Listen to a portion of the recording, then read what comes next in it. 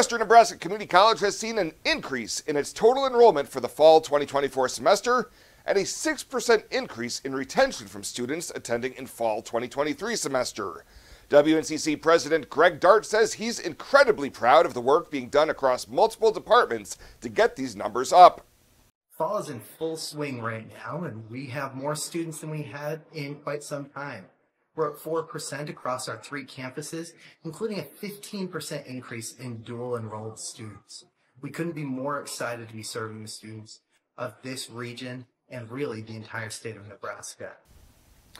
The total enrollment of WNCC this fall is 1,569 students, an increase of just over 4% from 12 months ago.